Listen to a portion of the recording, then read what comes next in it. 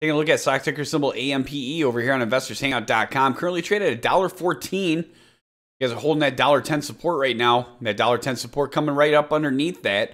10-day simple moving average. $1.10 is going to need to hold. If not, a dollar could tap. That's going to be the 20-day simple moving average by the time it gets there, in my personal opinion.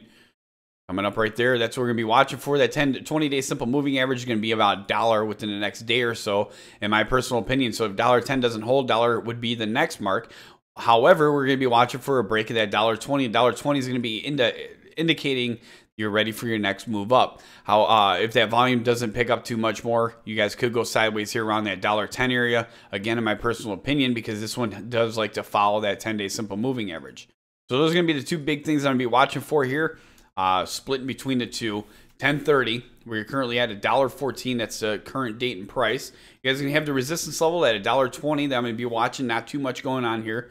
And then the support levels, there's two of them that I would be watching. Is going to be at $1.10 and $1. Watch for the break of $1.20, $1.30,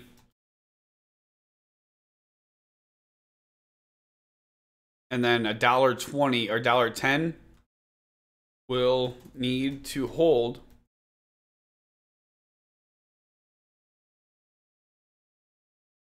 $20-day simple moving average at $1. All right, so there we go. There's a lot to go over here. Small numbers, I mean, as far as what we're watching for, but again, $1.14 resistance at $1.20 and support over there at the $1.10 and $1 mark. Watch for the break of the $1.20. $1.30 could come quick, a lot higher, a lot faster, even in an intraday. We've seen that happen over here.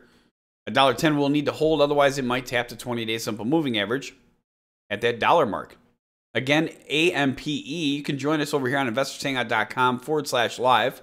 That's where you're going to go to let us know about the hot stocks that you're following. We'll take a look at them, add them to our list, and take a look at them in live time. AMPE, we're taking a look at this one in live time as well. And we are going to continue to watch this one this week.